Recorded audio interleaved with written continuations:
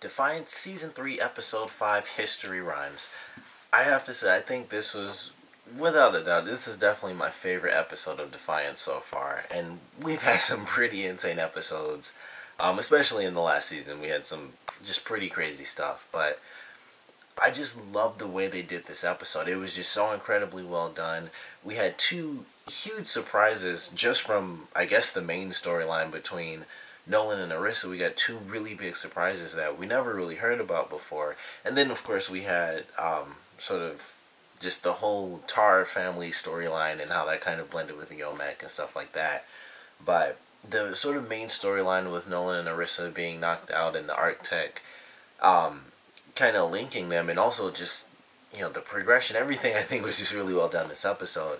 But the main story giving us these flashbacks, starting off with the past, which I really loved, because I was like, the first thing I thought when they showed that was like, we've never really had this. We've had flashbacks of characters before during the wars where they were struggling to survive and things like that, but I can't really remember a time where we actually had, just normal everyday life. And it wasn't, it was when the aliens were still there, which was something else that surprised me, because I thought that it was just going to be normal life. And I guess I really haven't been paying attention these past couple years, but I didn't remember the fact that the aliens were there before attacking. I thought I thought it was just like they came and they attacked the same day.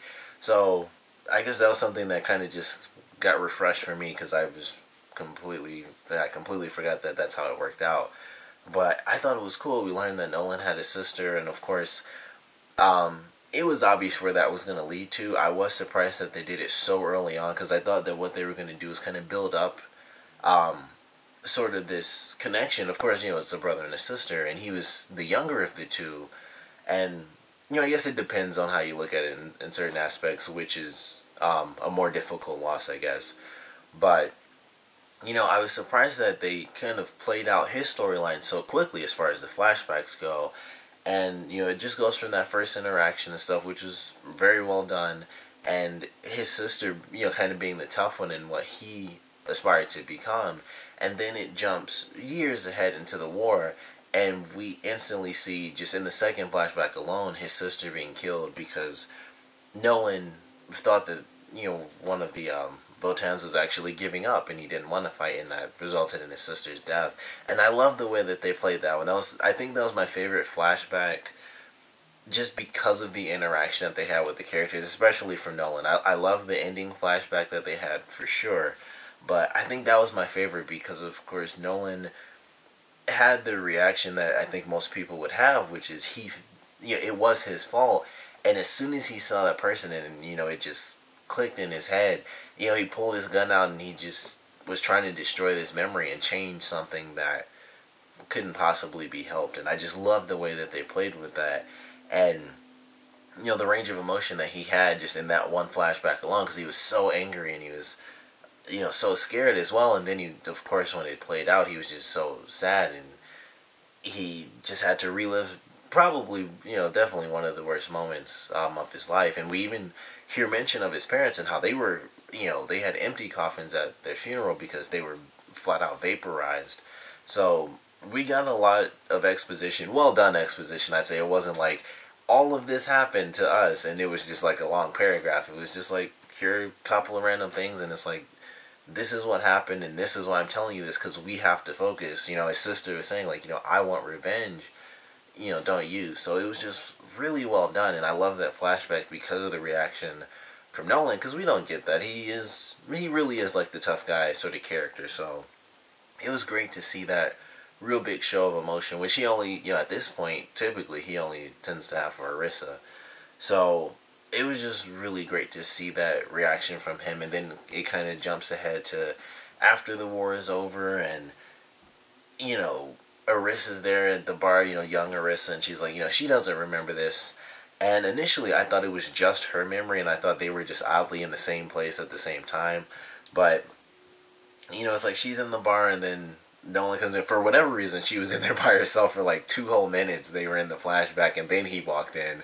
But I'm guessing, he just went somewhere else. We'll say he went to the bathroom, or restroom, or whatever.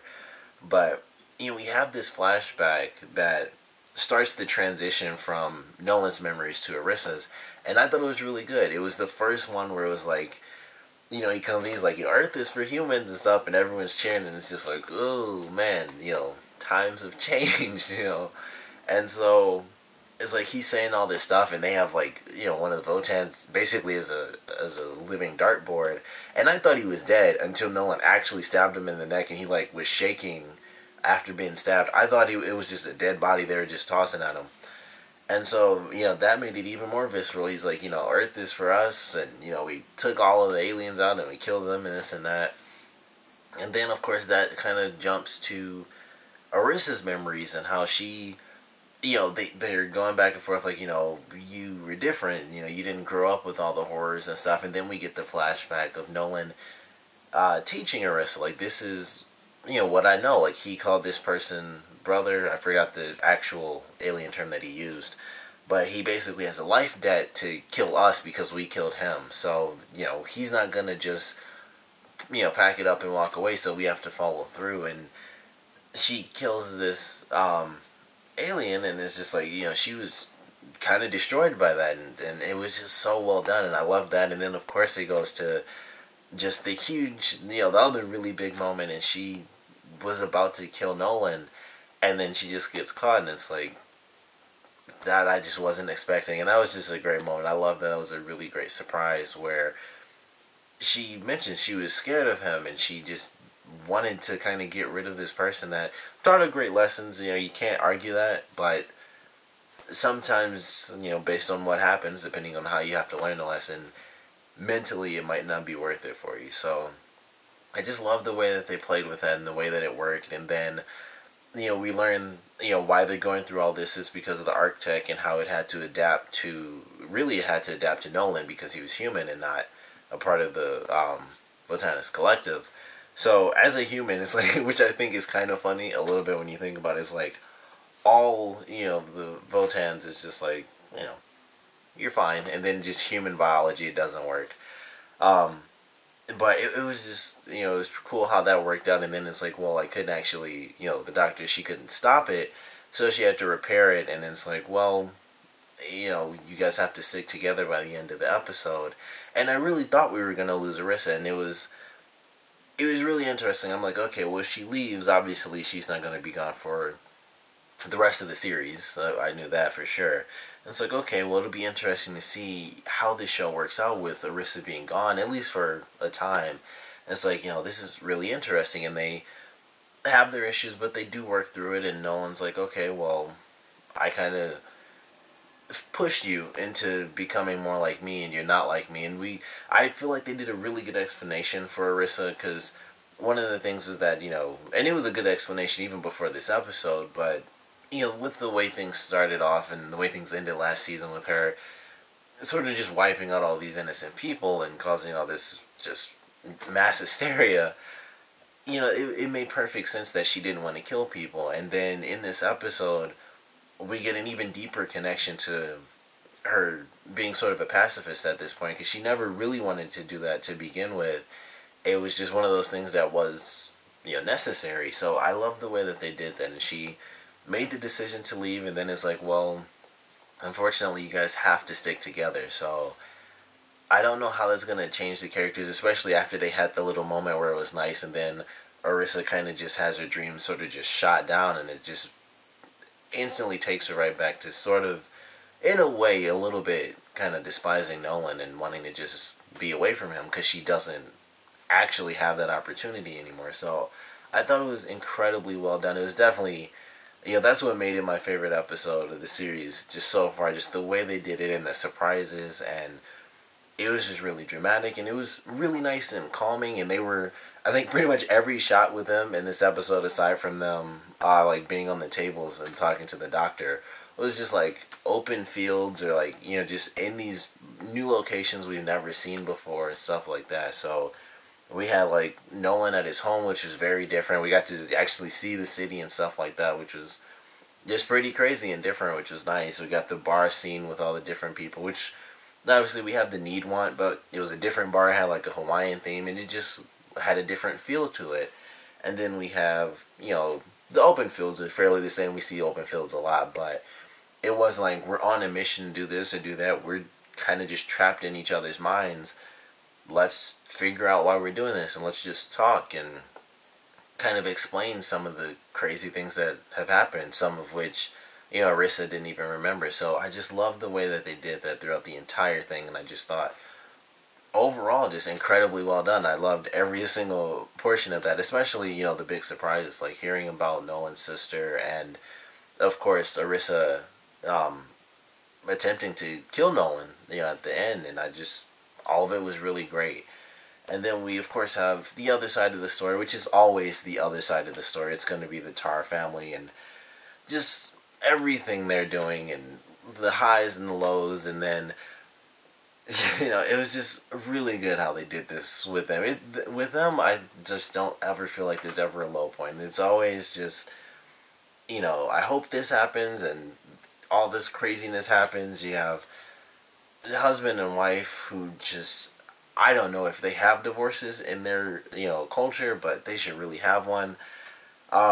But I loved everything that happened with them. It's like, well, I'm going to figure things out. And it's just like, obviously they're having horrible conversations. Sama and Daytak are just arguing back and forth, this and that. Like, I'm going to kill the Olmec. You can't kill the Olmec. Because apparently we find out that they just get super powerful as they age.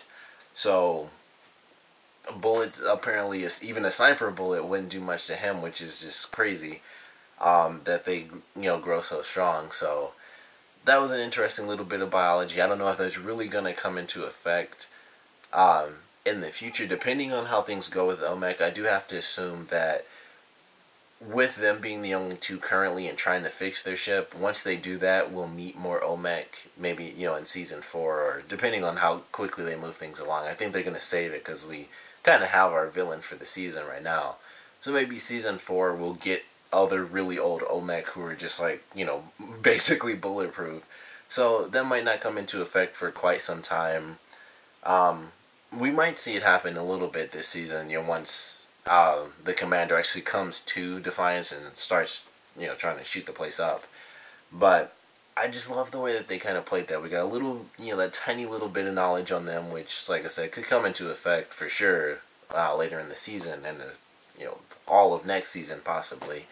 We have Stama and the Olmec, and I can't think of the names. I can remember Kenzie because they said her name a couple of times at the end of the episode. Like, I just finished watching it, so her name is in my mind, but I can't remember her father's name. But you have like Stama and him together, and she's trying to convince him, and kind of doing a typical thing, and he's not falling for it. He's like, he would help her, but he has to save his people. Of course, and I have to save my ship, but obviously he has to bring all of his people back, and I guess get enough power to kind of get all of them out of stasis. I have to assume that that's what it is, because they have the ship, but if they're in stasis, then it must be because they can't all be brought back to like a normal state without more power. So I'm assuming that's what the issue is there. So we got that. Then of course when they go outside, I love that little scene, and Stama's like standing in front of him and stuff like that, and then she looks up at Daytak right as they pass the little wall, and he's just super pissed off. They had a whole line of dialogue for him, 0 subtitles, so I'm assuming that was just him swearing the entire time. So I definitely love that it was just like him speaking. I think this is the first time they've ever done that. And it was just like all these words, and just like there are no subtitles. That just must be some bad stuff. So I like that scene. And then I was surprised they actually didn't have a scene, but I guess she didn't really have any more of a plan. It was kind of just to save his life at that point. And then we had Alak, who was able to escape in this episode, which I'm really glad happened, because when he was escaping, I was like, they aren't going to kill him off, are they? I mean, there are, of course, a bunch of machine guns going off. So I was a little bit worried, but I was really glad that he escaped. He had a pretty badass moment when he kind of killed the guard. He tricked him and saying his hands were cold and stuff. So that was pretty nice. He did escape. I was really glad he escaped. I thought he was going to get captured, and I didn't think he'd be killed, but I thought he'd get captured before he even got in the car, and then he'd just get beat up a lot. So once he got in the car, I was a little worried because they were just flat out shooting at him at that point. But he does escape. I was really glad to see that happen. And then we get the end of the episode. 2 really big things at the very end. One was Stama and her housemaid. I don't know if her housemaid is kind of turning on them, and that's her plan. That's why she was getting like super bold, because it seemed like she kind of had her thing where it's like she's starting to go into an I hate humans sort of mode, and we're getting a little bit of detail on her mindset and how she views humans and things like that. But she was speaking very boldly. She was just being out there, like, what's he like? I like my man Dangerous. When you say the same and stuff like that. So I was a little shocked to hear her saying stuff like that. I mean, the only other shocking thing she had was like 2 episodes ago when she was in the tub, and they had some really funny jokes there. So I don't know if that means something, or if this was just her kind of having a little moment where they were just, doing a weird little thing like, holy crap, she's being a bit bold. I did like that, but it really made me suspicious. Like, she's talking about this hating all humans thing. If that's the case, is she gonna, when this army, when the collective comes into the town, is she gonna help them and maybe kind of screw over, the Daytak and Stama and Alak, and maybe even try to kill the baby, stuff like that. That's what went through my mind when she was talking about that, and kind of just hating all humans and how they did this to themselves. And if they, if we accepted all the aliens and we didn't like hoard the planet or something, that then, there wouldn't be any issues to begin with. So it seemed like they kind of, I mean, obviously it was on purpose, they wrote it in there, but it's like, what's the reason that has me questioning it? So I like that scene because it got me thinking, like, why is she being so bold, and her thoughts about how humans did this and did that. And Stama has to say, like, well, it's a lot more than that, but in her mind, it's just, we're kind of bad, and we're the reason that the war started. So I feel like they did that on purpose. Like, it was a reason to kind of foreshadow who she's going to end up siding with, despite who she serves right now. So that was a nice little moment that was just like, this is pretty interesting dialogue for her character. And then, of course, Alak coming in, and it's like, I don't know what this says about me, but the first thing I noticed when he came in was like, man, he's got like a really blue jacket, because of course all they have is just white all over the place. Also, I think this was the first ever episode we actually got to see their entire house like as a full shot, because normally it's like you see the door and we get to see the inside, but they show like the full house. I don't know, that made me think of the show Full House when I said that, but it's just like, just a giant, it basically looked like a white tarp over a house. That's what it looked like to me. So that was something that really stood out, because I don't think they've ever actually done a shot that way where it's the full house, and it was just like any other time it's just like the door and they're walking out, it's really bright behind them because the whole house is like a sheet of paper. And so it was just really interesting. And then it's like, here's their house, and then it's just like instantly yellow campers and stuff, just like makeshift campsites almost right next to him. So it just really stood out to me. But of course, Alak coming back was really cool. And then I don't know, I was so surprised that he did that. I wasn't even thinking of that, honestly. I don't know if I have like some short-term memory loss. I had already forgotten that stuff happened. I was just like, oh yeah, he should be pissed about that. And he basically called his mother out on everything that she does. There's always an excuse, there's always a reason. And he has that knife on her. The housemaid just did like a horror movie scream, was just like, ah, and took off. So she's out. But I can't wait for this next episode. Based on the preview, it got cut off for me, but I saw the important part. He was like, they blew up the Ark. That's all I needed to know. So he doesn't give a crap about his parents. He wants them gone because they killed his wife. They killed the mother of his child. So I cannot wait to see how this next episode plays out. They've been busted. Who knows how that's gonna, affect Stama and her plan with the Yomak, even though that kind of failed in this episode anyway. But I'm really excited. Obviously, I love this episode. I thought it was incredibly well done. Of course, I want to know what you guys thought about it, so please comment below. Let me know your favorite parts, your least favorite parts. And my big question is definitely what you guys thought of, basically the main storyline of this episode. Them having these flashbacks. And of course, although I think, my favorite part was the memory of Nolan's sister dying, I do have to ask what you guys thought specifically about Irisa trying to kill Nolan, or at least having the intention to kill Nolan before just being caught. So I want to know what you guys thought about that. I was just stunned. Like, I was loving all the flashbacks, and it's like, he's talking about how he's sorry and stuff, and then it's like it goes right into the scene where she, I don't know if she should be more sorry or something, but she had her reasons, and it was just like he's sorry for doing something that affected her and he didn't realize it, and then it goes, the flashback goes right into her about to kill him, and it's like, huh, I don't know if I'm so sorry anymore. So I just loved it. I'm not sure how much more detail I could give outside of what I already talked about throughout this review, but I do want to know what you guys thought about it. So like I said, please comment below, let me know, and thanks for watching.